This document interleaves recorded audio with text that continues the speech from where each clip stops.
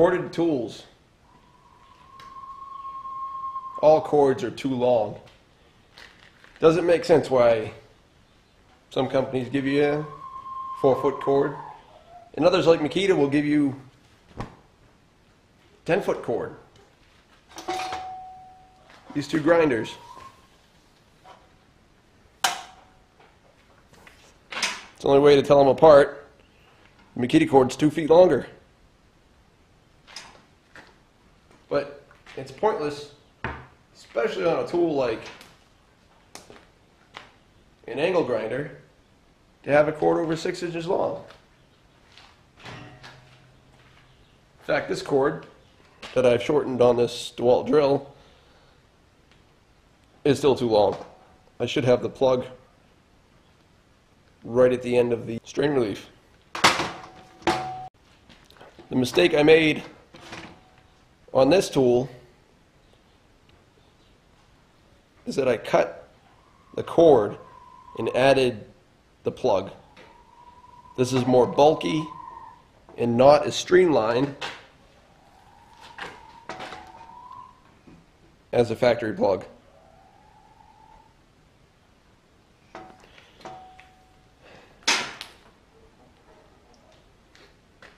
This cord may have been damaged. I did this a long time ago. I can't remember exactly why I shortened it. So I'm going to shorten these two grinders cords. As I go to change tools, of course, do this at your own risk, but I'd rather pay for an extension cord rather than a longer cord on a tool.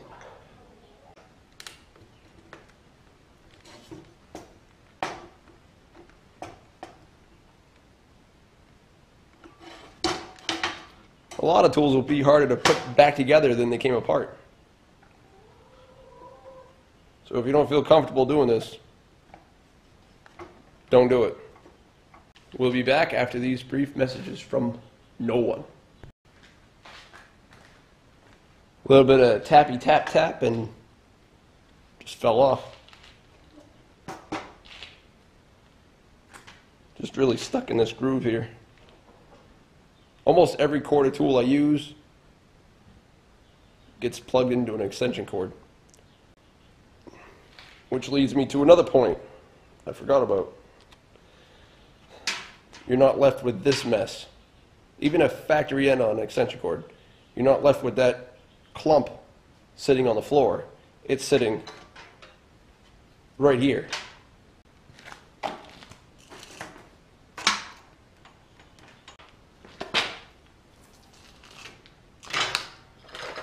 Because it's bent, I thought it was a special spade connector. But it's just a regular spade connector. The red variety.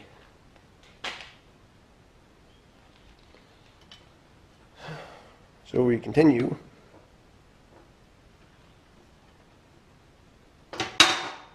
With the cord shortening.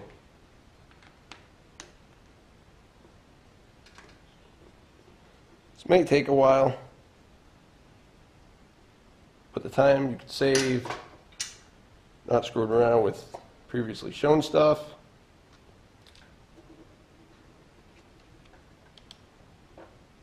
Could be well worth it. And these some little tiny pieces you want to watch out for. Don't do what I do and work over a bucket of scrap metal.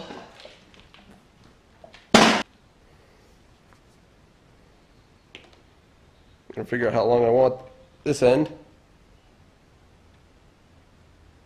Gotta leave enough for the wire to go through the tool. Call that good.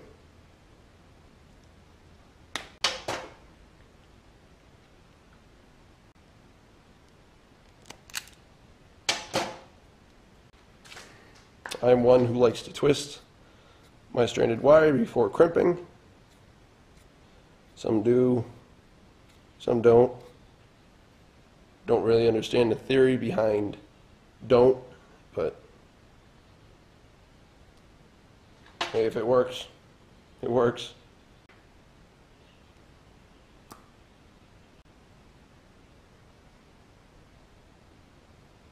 course, it's backwards. That time it's done right. The insulation on the butt splice actually fits very snugly.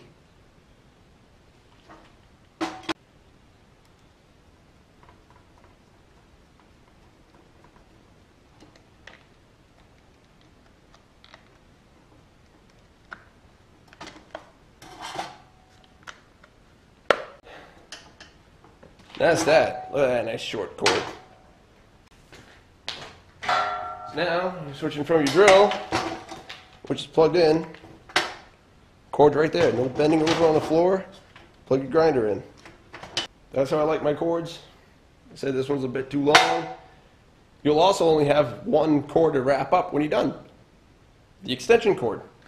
Still, I don't know how often I freaking step on the connection at work. It's put me down on the floor a couple times. Probably would have been some good video.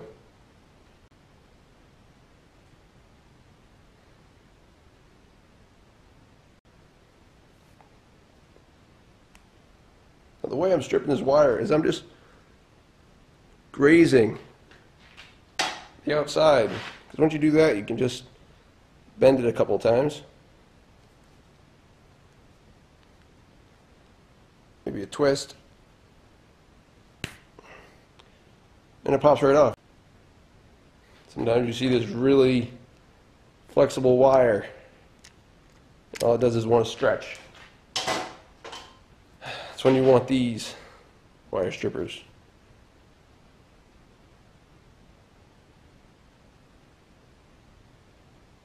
This would be about 14 gauge wire.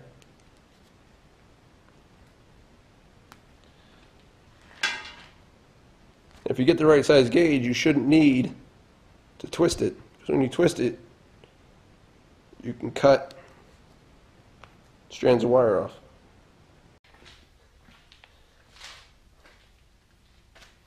Another advantage to a shorter cord, you can't cut the cord with the tool. You'd cut the extension cord. So let's slow you down long enough to change extension cords. Thanks for watching. Hope you liked it.